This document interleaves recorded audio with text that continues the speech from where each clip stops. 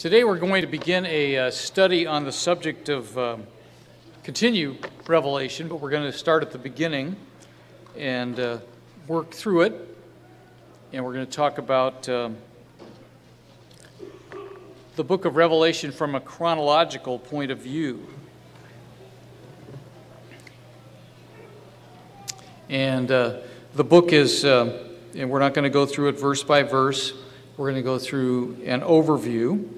And it's interesting as you look at most of us are interested in the book of Revelation, and the church regularly receives submissions from people who say that they found something brand new in the book of Revelation, or something, some secret code in the book of Revelation, and that's been going on a long time, and most of that, as you begin to analyze it, is not accurate.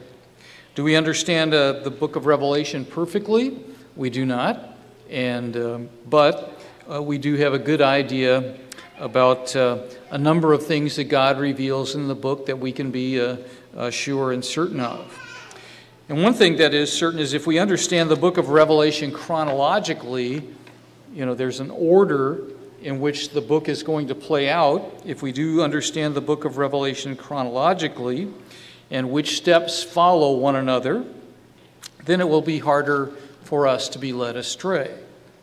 And for those of us who were in the Worldwide Church of God, you remember back to the book, the book of Revelation unveiled at last, and it talked about the layout of the book, and it mentioned inset chapters that are in there, and those are important things to understand because they're not chronological. They're in there and they give us information, but they are not chronological. We also have chapters that go back and look at the stream of events from different perspectives. They are not one after the other. They are describing events taking place at the same time. So they're similar events, but they're taking place at the same, they're related, but they're taking place at the same time, but they're not the same event. And as we go through this, I'm assuming that all of us have taken the time to read the church's literature on the book of Revelation. We have some good information on the book of Revelation, and hopefully you've taken time to read it. And as we go through this, I'm assuming that you've taken the time to do that. And I mentioned inset chapters, and so how do you keep track of all of that? Well, one way to do that is in these chapters, and to keep track of it all in the chronology is to in your Bible, write as something comes to a stop, and you go on through maybe an inset chapter, you can say stop, and this is where the story flow comes to a stop, and then you can write in there skip to, and the verses that pick the story up again chronologically. And so you don't get bogged down in the inset chapters, which are not part of the chronology. And then when you get to that new chapter where things pick up, you can say the story resumes here. And that way you can kind of keep track in the book of Revelation itself how things unfold. The key to the contents of the book of Revelation are given in outline form in Revelation chapter 1, verse 19. So let's go to Revelation chapter 1, verse 19. And this verse gives us an overview of the major points that John's going to cover. John chapter 1, verse 19. Speaking to John, Christ says, "Write the things which you have seen, and the things which are, and the things which will take place after this." So, John receives some instruction. He says, "Write the things which you have seen, and the things which are, and the things which will take place after this." So John is to write down what he sees. So God, in vision, helps him to see what we find in the book of Revelation. So what you see, write down. And then he says the things which are. So that tells us that there are things that beginning in the time of John were taking place. So not everything begins at the end of the age. There are things that have been going on that are brought out in the book of Revelation that have been going out the whole way. So not everything is that way, but there are things that have been going on, like he says, things which are. For instance, it addresses 7 churches. Those churches existed in John's time. John was the apostle, and John had regular interaction with those 7 churches. So they existed in John's time, and they existed at that time, and we know that they are dual. That not only did they apply to that particular time, but they apply down through history, and the characteristics of the particular churches you could find at different times in the history of the church. And it is interesting, the characteristics that you find in a particular church era tend to stand out at different, it's not the main thing. Like Ephesus had certain qualities and characteristics, and they were characteristics of the church of the first century and sometime thereafter. But that church ceased to exist as the apostolic church, and it moved on to another era. Did it mean everybody from that era died out? No, but it continued on through the various eras. So they are the churches applied to John's time, and there's also a prophetic aspect. So the third thing he writes down is the things which will take place after this. So he's telling them that there are certain things that I'm writing about that are going to take place after this, visions of things that are going to be in the future. So we understand that John is writing things that he sees. He is writing things which were going on in his time and may continue on into the future, and things that will take place after. So this gives us some idea of 3 things that are important for us to understand as we look at the book of Revelation. Now let's go to Revelation chapter 1, verse 1. Revelation chapter 1, verse 1. And it says, "The revelation of Jesus Christ, which God gave him to show his servants things which must shortly take place. And he sent and signified it by his angel to his servant John." So it says the revelation. So does anybody remember what the word for revelation is? Apocalypsis. Apocalypsis is the way it looks like it's pronounced to me. Apocalypsis. And so what does apocalypsis mean? It means a revealing, like it's called the revelation. That means a revealing or an uncovering, an unveiling or disclosure.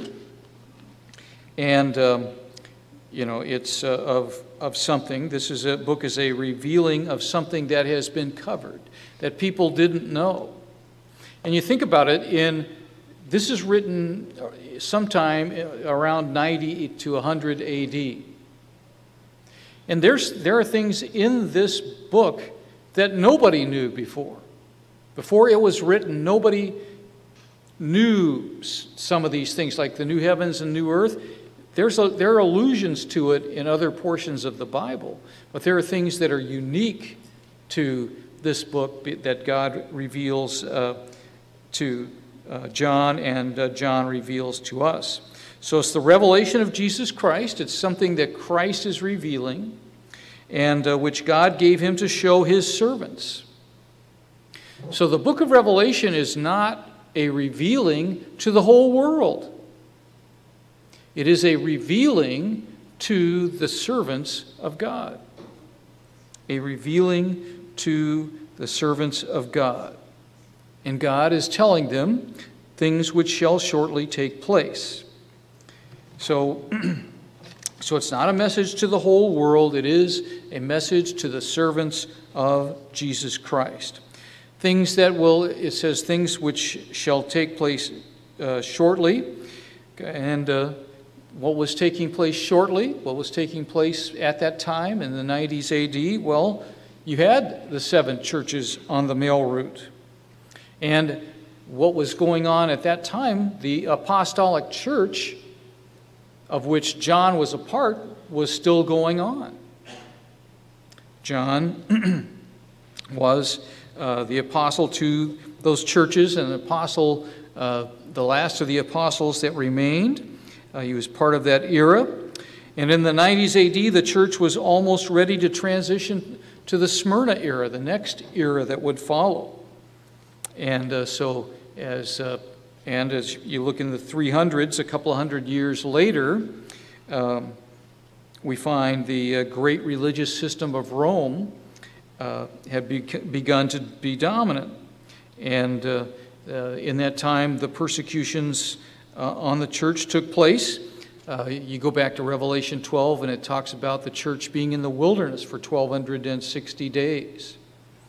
And we've understood that to be 1,260 years, which began around the year 325 when the Council of Nicaea met, and they established certain rules and the way things were going to be, and the church began to be persecuted in earnest. So we have things that are happening in a short period of time after this is given. They're already going on. It says, notice that he sent and signified it by his angel to his servant John. So it's the revelation of Jesus Christ, and it's not a revelation about Jesus Christ. It's a revelation about what Christ is going to do, about the establishment of the kingdom of God and all of the events that are going to occur as that comes about. So God the Father gave the message to Jesus Christ, and Jesus Christ brought the message, was passing it along to his angel or servant to give to John, and John wrote it down so that we could have that book reserved for us. So thankfully it has been preserved, because it gives us insight into things that would be difficult for us to understand if it had not been written down. And as you look at the book of Revelation, I think it fascinates us as human beings. We want to know, well, what does that mean? What is that? And know all about it. But if you have no background in the rest of the Bible, then the book of Revelation is not going to make much sense to you. Because as somebody said, the book of Revelation is not elementary school. The book of Revelation is basically the graduate level.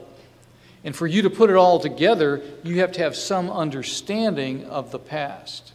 Understand the Pentateuch, understand the writings, and all of the things that you find in the prophets, and then you can use them to help you to understand what's unfolding in the book of Revelation. So in this book, there are several keys that I'd like you to think about. First of all, it mentions a door. We'll get to that here shortly. A door to the temple that is mentioned. And each time the door is opened, or an angel as pictured as going in and out of the temple, it's going through that door. So there's a door that's opened so that John can see. The first mention of the door is Revelation chapter 4. And there is a meaning for that. The message either comes from the temple, from the throne of God, or God sends a messenger to John to help him to understand. And knowing that there's this door and there are things being revealed, it helps us to put the chronology of the book together. There are several other little items that are mentioned a number of times that help us to understand. For instance, it talks about a time and times and half a time. It talks about 42 months, and it talks about 1,260 days. Now, what are those three things? Well, they're all equal. They all mean the same thing. They all mean the same thing. They're referring to the same time period. And there is only one 1,260-day, 3.5-year period of time. There aren't multiple times that encompass that amount of time. So when it is mentioned several different times, it's mentioned from different perspective. For instance, let's go to Revelation chapter 11, just to look at it as an example here. Revelation 11, it talks about the two witnesses, and it says they're to measure the temple and the court and all of that. And it talks about the Gentiles will tread the holy city for 42 months. Okay, they're going to tread the holy city for 42 months.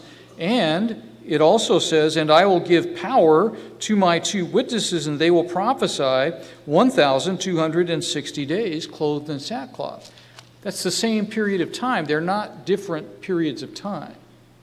It's just telling you for 42 months, the city of Jerusalem is going to be trampled underfoot, and the two witnesses are going to be working in Jerusalem at that time. So that it's the same period of time.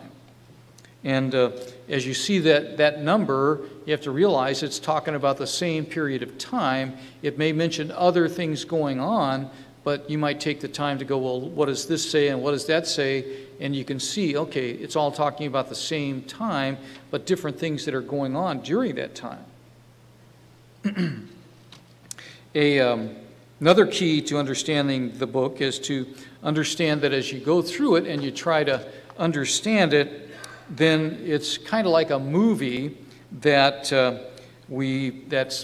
going on. And in the movie, we see a scene in the present. So there's a scene going on. Then we go back and we are referring to the same period of time, but it's something else going on. Okay, it's the same movie, but it takes you back to help you to understand that something else is going on at the same time. So the book of Revelation is written somewhat like a movie that is in the present, but it'll also go back and tell you other things that are going on in that same period of time.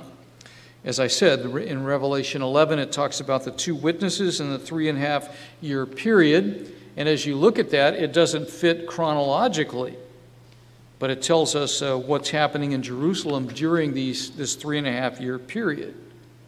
And there are other examples, as we'll see. So we need to understand that God is telling us from a number of different perspectives. There are a number of things that are happening, and there are several chapters in the book that are panorama chapters. For instance, thinking of the 7 churches mentioned, they begin in the time of John, and as you look at those churches, they are spread out over the panorama of the entire history of the church. So they span that whole panorama, and you have to realize that that whole panorama is part of that. And that panorama comes to an end in Revelation chapter 20 with Christ's return. So with that background in mind, let's take a look at chapter 1. And we looked at verse 1 already, so we'll begin in verse 2. Revelation chapter 1, verse 2. It speaks of the revelation of Jesus Christ, and he sent and signified it by his angel to his servant John, who bore witness to the word of God and to the testimony of Jesus Christ, to all things that he saw. So we're told about the written word of God that John knew of, and the testimony of Jesus Christ, which is the message that he brought, basically a prophecy about what is going to happen. And John's going to tell us all of the things that he saw. And he faithfully wrote them down for us. Verse 3 tells us the purpose of the book. It says, "Blessed is he who reads Blessed is he who reads and those who hear the words of this prophecy and keep those things which are written in it, for the time is near. So the purpose of the book is so that we can put it all together, is so that we can read it and we can practice the admonitions that we find in there. Because it does tell us we're to keep the commandments of God. We're to walk in faith. It does tell us things that we will read and understand, and we will heed them. The purpose of the book is not so that we can know who the beast is, who the false prophet is, or the exact timing of the return of Jesus Christ. That's not what this is all about. You see, God is interested in how we're living, because if as has been said before, you may know who the beast is. You may know who the false prophet is. You may know a lot of intricacies of the book of Revelation. But if you're not living by the things that it talks about in there, it doesn't matter. God's not going to say, you got an 80% on the quiz over what all those things represented in the book of life, in the book of Revelation. He's not going to say that. He's going to look at how we live. We're to read and understand and hear and then keep those things that are written. And we're told that we are to overcome, that we are to endure to the end, and that we are to keep the commandments. And all of these things are written in the book of Revelation, and we are to put them into practice. As I said, let's go down to verse 4. So John was to share these things with his servants. And where are his servants found? They're found in the church. John, to the 7 churches which are in Asia, grace to you and peace from him who is, he existed at the time, who was, he existed in the past, and who is to come. He's going to return to the earth. And from the 7 spirits who are before his throne. So the 7 spirits are before his throne. This is a message from Jesus Christ. And we've always looked at these 7 spirits as one spirit for each of the church eras. Each angel assigned to one of the church era. God's spirit was in all of the churches. And he was going to be with the churches, keeping his promise that the gates of the grave would never prevail against them. Verse 5, and from Jesus Christ, the faithful witness, the firstborn from the dead, and the ruler over the kings of the earth, to him who loved us and washed us from our sins in his own blood. So he's telling us that Christ is a faithful witness. He was the firstborn from the dead. He lived in the flesh, he died, and he was raised from the flesh, and he's the firstborn. And he is going to be the ruler over the kings of the earth, and to him who loved us and washed us from our sins in his own blood. He paid the price in order that we could be forgiven. He's a faithful witness, and we can rely on the words that he relays to us here. Let's go to verse 7. Verse 7 says, behold, he is coming with the clouds. So there will come a day when we can look up into the clouds as the 7th trump sounds, and we're going to see Christ descending. He's going to be descending in the clouds, and every eye will see him. It's not going to be something that's hidden, something that people don't know about. So this scripture just undermines completely the rapture idea. He's going to come in the clouds, and every eye will see him. It says, they who pierced him will see him. So how is it that, when did they pierce Jesus Christ? What year was that? 31 AD? So how is it that these men who pierced him are going to see him? They're dead, they're long gone. But he says they who pierced him will see him. It has, the only way that's going to happen is if there is a second resurrection. So they will be raised up from the grave, and they will see him whom they pierced. And I'm sure that, to me, they're going to rise up from the grave, and they're going to see Christ, and they're going to think, hey, Julio, wasn't that the guy that we stabbed there years ago? Well, I think it was. Ooh, maybe we need to keep a low profile here. But they're going to see him whom they pierced, and I'm sure they're going to be a little bit worried about what they did. But it's not, Christ is forgiving, and it's not going to be an issue.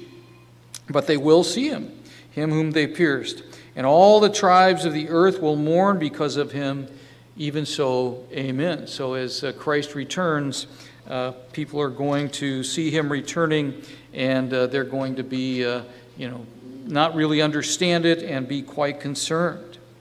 He says in verse 8, I am the Alpha, that is the beginning, and the Omega, the end. The beginning and the end, says he who is, and who was, and who is to come, the Almighty. I am the Alpha and the Omega. And so Christ is very much involved in this and in revealing what this is all about. John then talks about himself, beginning in verse 9. He says in verse 9, I, John, both your brother, so he was a brother to them in Christ, and companion in the tribulation. So he suffered. He suffered for being a Christian. He is their brother. He is a companion in tribulation. And kingdom and patience of Jesus Christ was on the island that is called Patmos for the word of God and for the testimony of Jesus Christ. So John was their brother in the faith. He was a member of the church, and he's writing in the time of the 7 churches. And he was their companion in tribulation.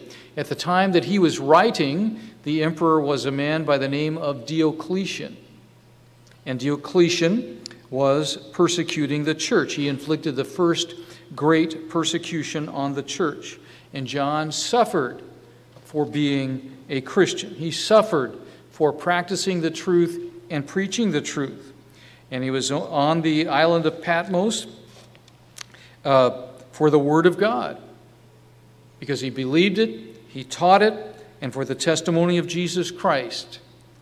He taught that Christ was going to return, that Christ was going to be the King of Kings, and there was no emperor that ever lived that wanted to hear another king was going to take his place or his successor's place. Most people that are in positions of rulership, they don't want to give it up. And the Roman emperors most assuredly didn't want to give it up. So he was testifying to the things that he had heard and that were promised. And he says in verse 10, I was in the Spirit on the Lord's day, and I heard behind me a loud voice as of a trumpet. So what does it mean he was in the Spirit on the Lord's day? So was the one interpretation of that is this was Sunday. This was Sunday. Now he was in the Spirit on the Lord's day, but what's he talking about when he's speaking of the Lord's day? The day of the Lord.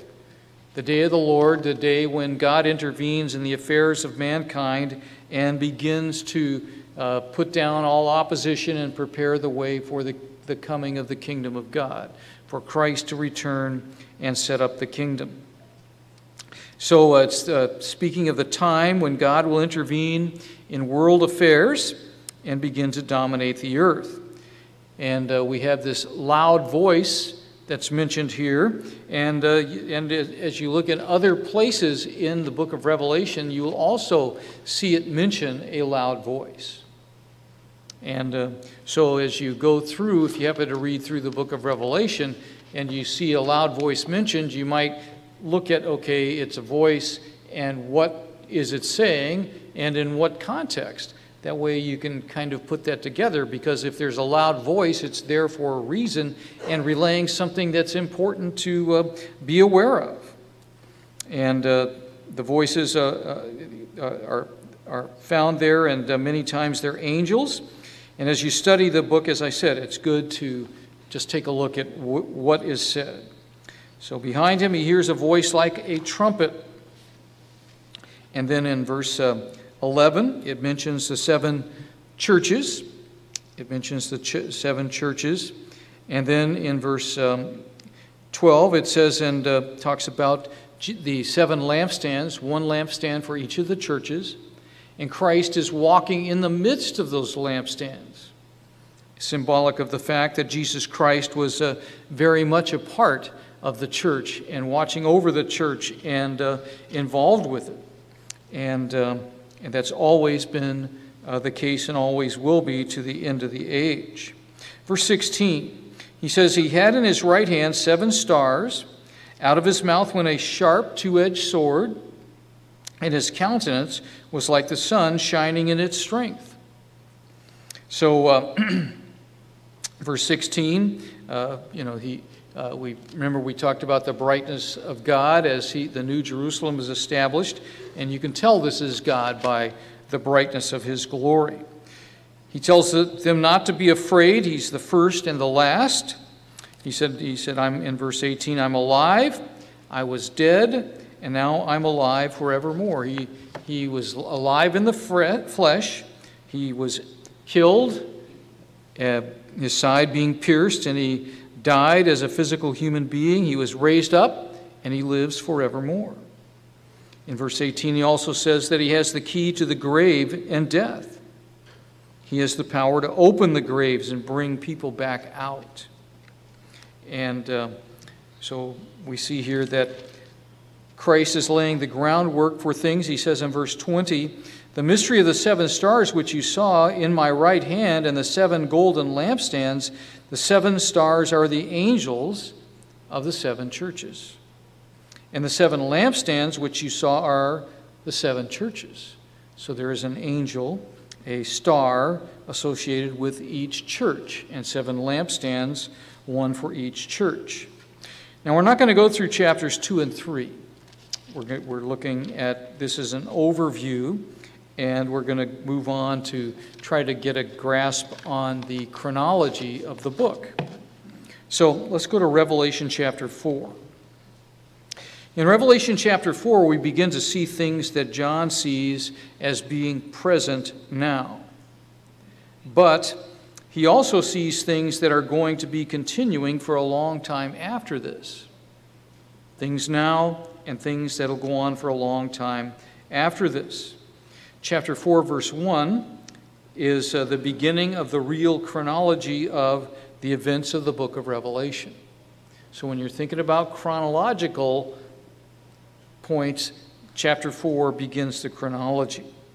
And yet chapter 4 and even chapter 5 are simply a setting.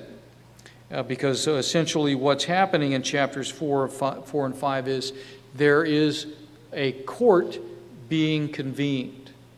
So you're seeing a courtroom drama play out in chapters 4 and 5. So it's the holding of court there. That is what we see. We see God's throne there because God is the judge, and we see the 24 elders there as well. And then they begin to talk about a 7-sealed book which contains the judgments of the earth. And because the people of the earth are, it's a sinful world, and they've been judged and found guilty, and a judgment is being made in this court. And the judgments that are decided upon in this court are said to be good and right, because the people of the earth must be judged if they're to survive.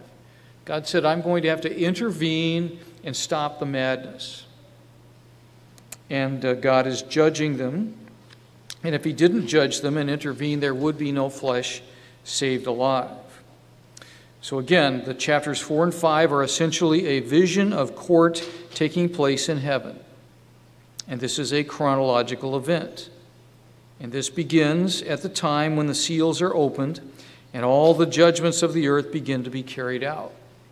So let's begin in chapter 4, verse 1. Chapter 4, verse 1. It says, after these things I looked, and behold, a door standing open in heaven. So Here it speaks of this door that I mentioned earlier. And the first voice which I heard was like a trumpet speaking with me, saying, "Come up here, and I will show you things which must take place after." So John, in vision, is taken to this door that is opened in heaven. And the first voice which I heard was like a trumpet. Remember earlier it talked about a voice like a trumpet, which turned out to be Jesus Christ. Here the voice says, "Come up here by this door in heaven, and I will show you things that will take place after this."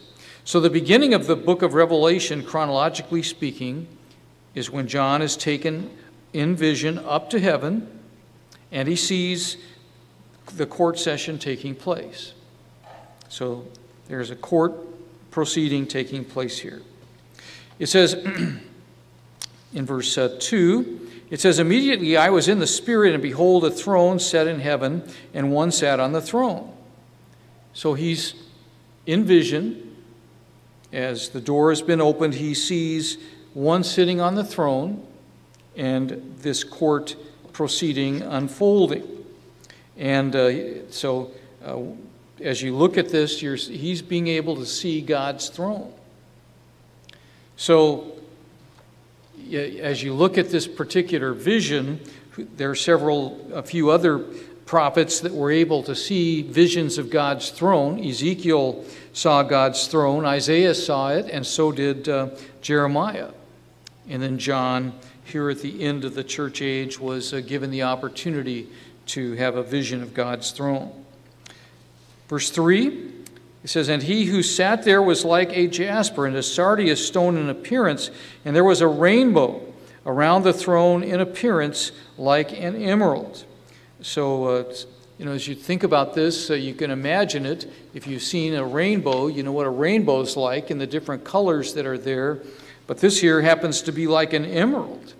I've not seen an emerald-colored rainbow, but it's hard to describe God's throne in human terms. In verse 4, "And around the throne were 24 thrones, and on the thrones I saw 24 elders sitting." So who are these elders?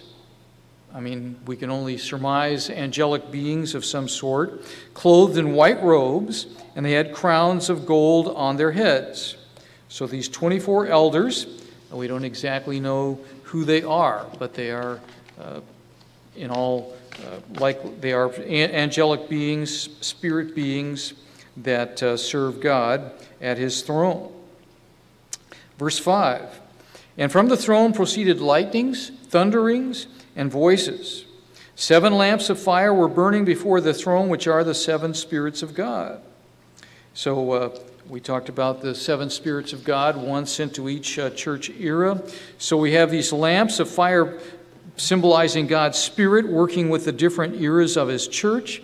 And perhaps what we see here symbolizes that God's work with the 7 churches is done. And it's time for the next step, thinking chronologically, that work is done and it's time to move on.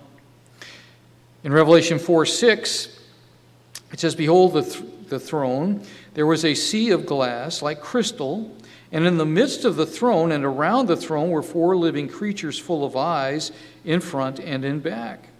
So there are these 4 living creatures, and it mentions of those creatures, the first living creature was like a lion, the second like a living creature like a calf, the third living creature had the face of a man, and the fourth living creature was like a flying eagle. Now, if you look at the cherubim, these are the 4 faces of the cherubim. And are they cherubim? It just mentions one of their faces. It doesn't talk about 4 different faces. Could be, we don't know exactly, but they're similar to what Ezekiel saw back in his time. Verse 9, it says, "Whenever the living creatures give glory and honor and thanks to him who sits on the throne, who lives forever and ever," it says, "the 24 elders fall down before him who sits on the throne worship him who lives forever and ever, and cast their crowns before the throne, saying, "You are worthy, O Lord, to receive the glory and honor and power. For you created all things, and by your will they exist and were created." So we have the heavenly court seated, and we have the 24 elders announcing that God the Father is a righteous judge and is more than qualified to judge and to punish those on earth who are in rebellion against him. So they've made note of what's happening on the earth, and they're going to make a judgment. And that brings us to chapter 5. It says, "And I saw in the right hand of him who sat on the throne a scroll written inside and on the back, sealed with 7 seals." So this scroll is a judgment. It is the judgment that the court has come to. Now, I've not gone to court many times, or I haven't gone to court at all. But usually when you go to court and the proceedings are done, there is a judgment made, and the judge will sign the decree. Is that accurate? So the judge signs it and makes it official.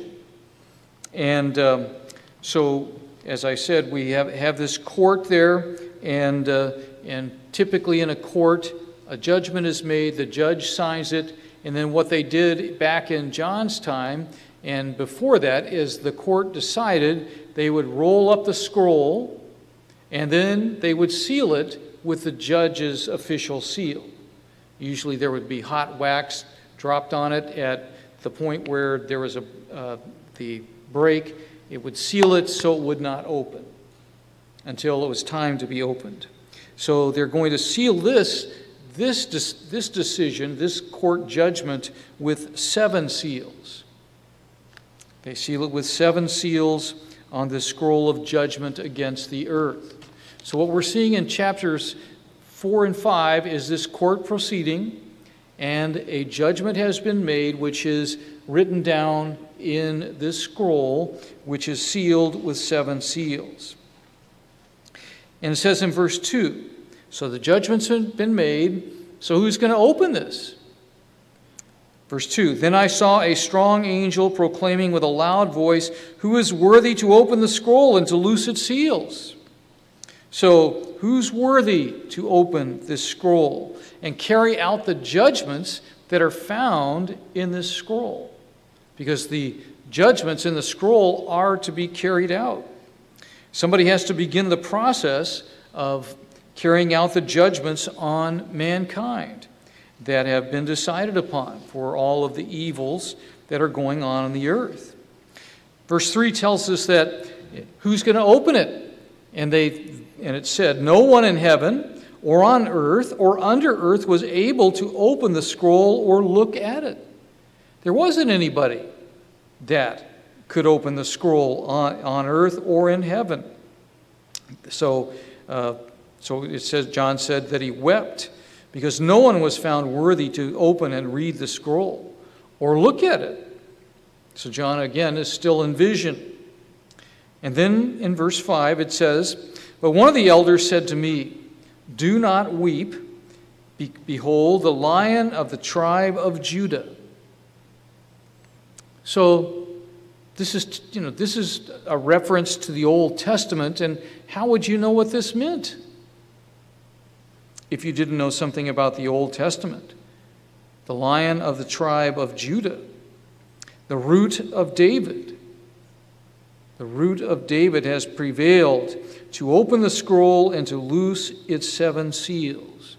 You know, one of Christ's titles is the branch, which is not the whole tree, but a branch, a descendant it's talking about.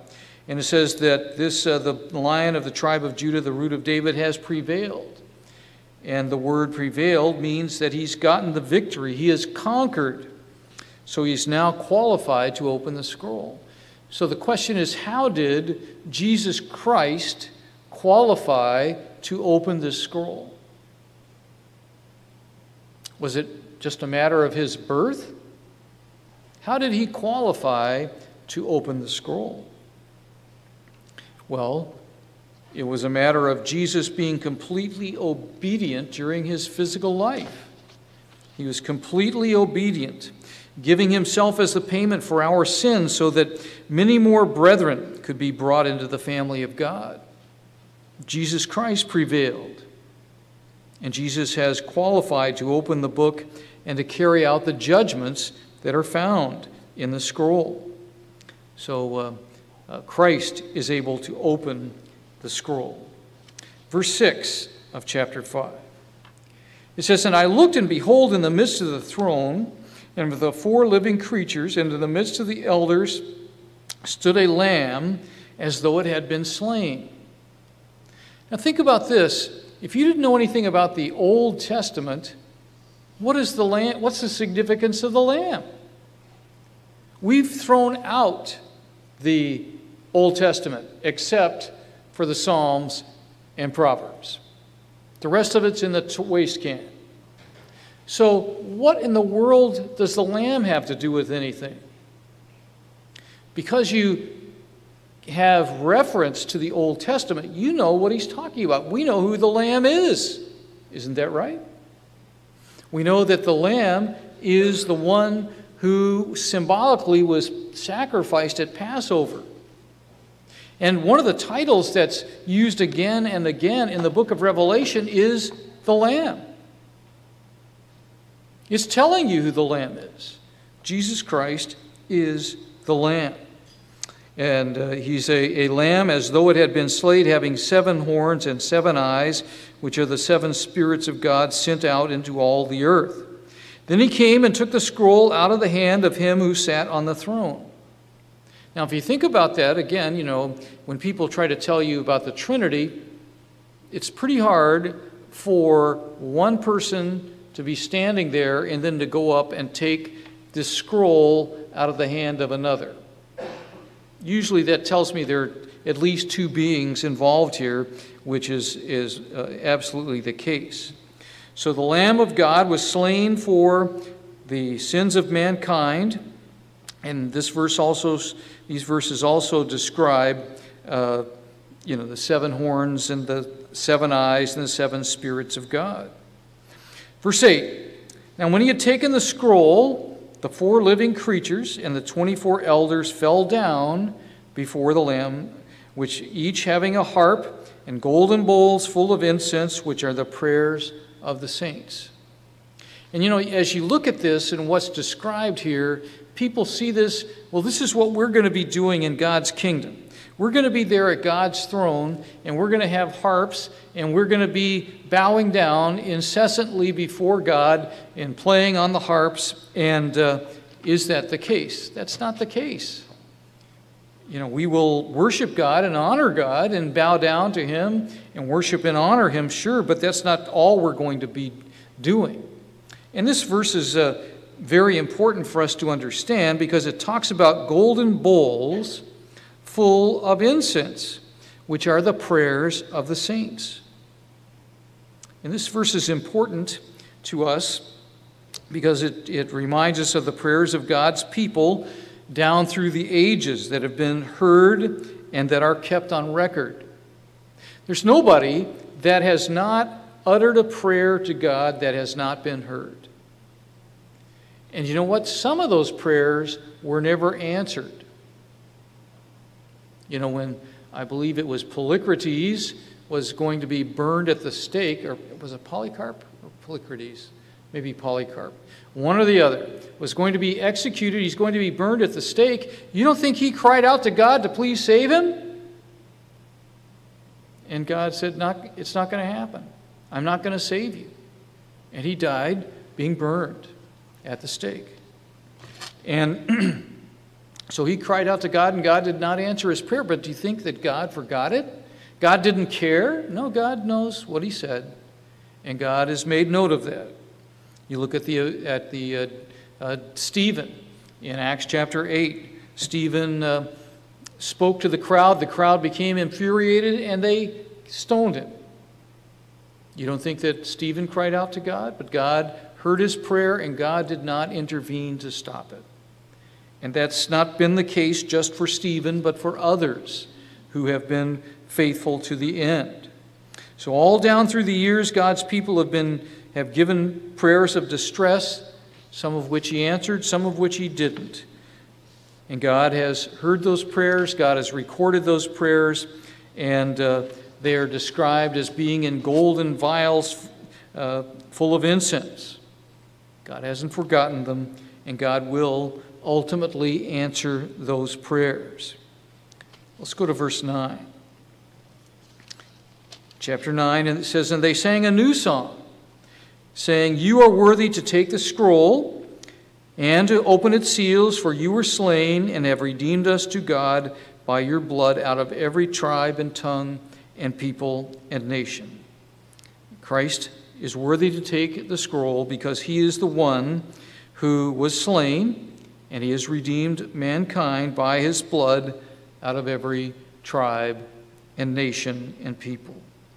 "And have made us kings and priests to our God, and we shall reign on the earth."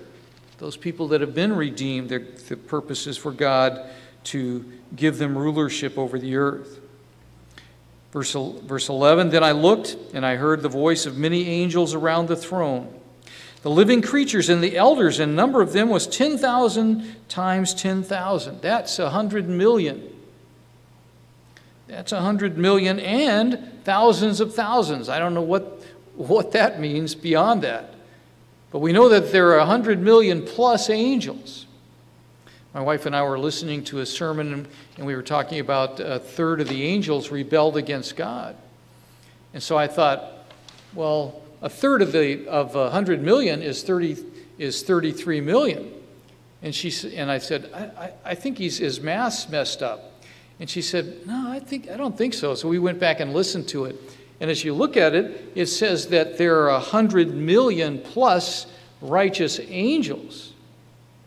So if he took a third, that means 50 million angels rebelled against God. That's an amazing number. An amazing number. So I stood corrected. It was not 33 million, but 50 million to be more, 50 million plus probably to be more accurate. And these angels were saying with a loud voice, "Worthy is the Lamb who was slain to receive power and riches and wisdom and strength and honor and glory and blessing." Now Christ already had these things in heaven.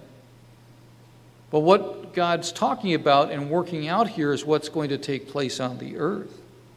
That God is the time has come for Christ to receive riches and wisdom and strength and honor and glory and blessing as he assumes rule over the earth.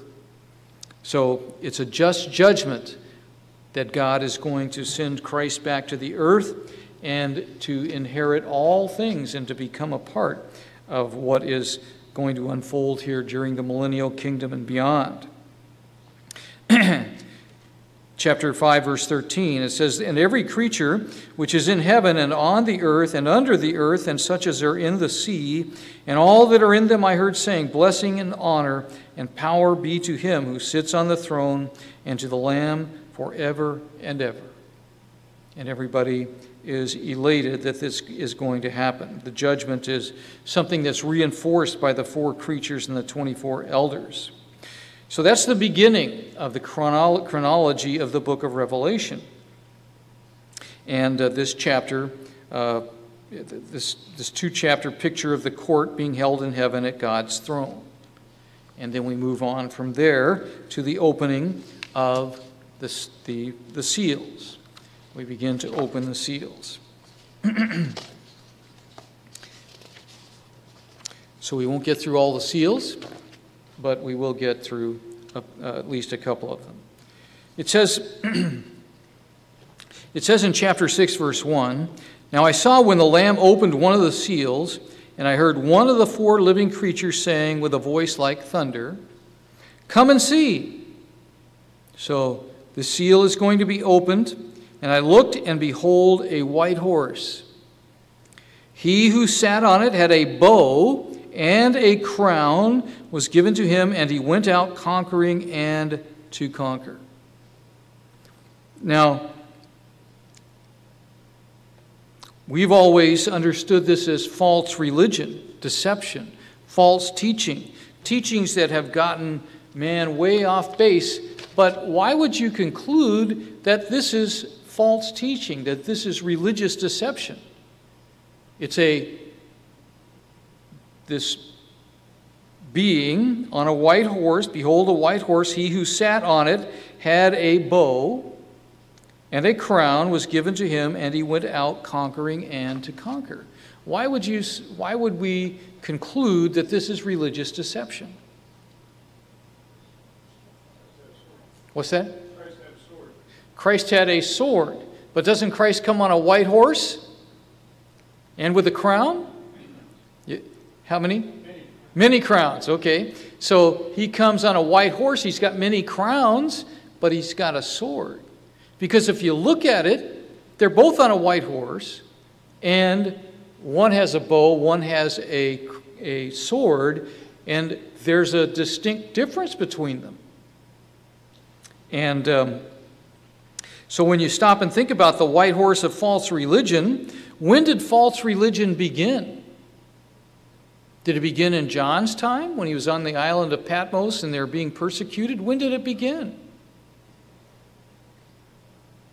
Did it begin in the Garden of Eden? Or not in the Garden of Eden, but once they sinned and got kicked out, what was the issue? How were they deceived? Didn't he say, "You shall not surely die"? Isn't that a fundamental premise of most of the world's religion? You shall not surely die because you have an immortal soul. You have an immortal soul. And it's been false religion began back in the time of Adam and Eve. And the thing is, it's been part of the world all down through time. So is this, is what's described here, is this what's the big deal? This has always gone on. So why is this seal important for us to understand? What does this tell us about when that seal is opened, what is going to be taking place as far as false religion is concerned? What's it telling us? It's telling us this is not just going to be the run-of-the-mill false religion and false teaching and deception. This is going to be false religion on an intensified scale, which is going to greatly sway the world. It's going to be false religion that greatly impacts the whole world. And, as you look at that being that's coming on the horse with the bow and its similarity to Christ, it seems to indicate that we're going to be looking at a false Messiah. Not just false teaching, but a false Messiah, and a lot of people are going to be taken in by this. That's why it's important for us to know something about the Messiah, so when people tell us, the Messiah just showed up over in Kuala Lumpur, and, what? I don't think so. They may say they're the Messiah, but that's not who it is. So this false Messiah is tied in with the man of sin in Revelation 13 and Revelation 17 and other places. So what is the common outcome of false religion? What is the most common outcome of false religion? There is something that follows on the heels of false religion, and that is war. War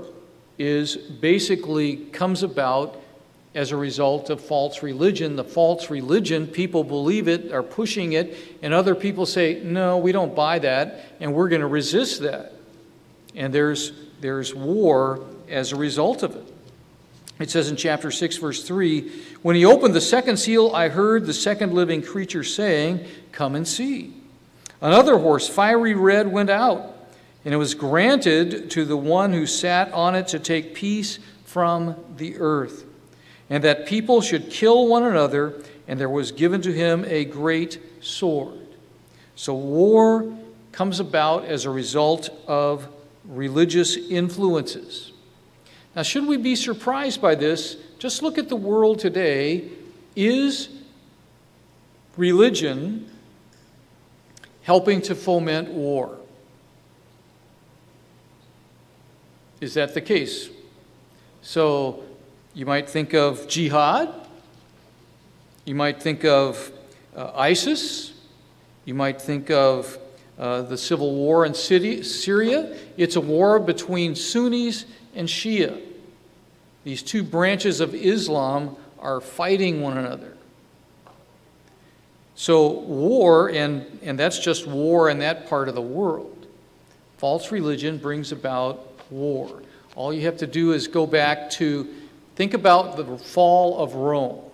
When Rome fell, there was chaos. Chaos. So who came to fill the gap? The great church came to fill that gap. And war was one of the byproducts of that religious belief. And war characterized that whole 1,000 years that this great harlot was in power and dominated the world. It didn't bring peace to the world. It did not bring peace to the world, and it won't when it is instilled in the future. So what we're talking about, and as you go down through history, war has been common to the world all down through history. But when the second seal is broken and the second horse begins to ride roughshod over the earth, then we're going to have war at an intensified level. War like we've never seen it before.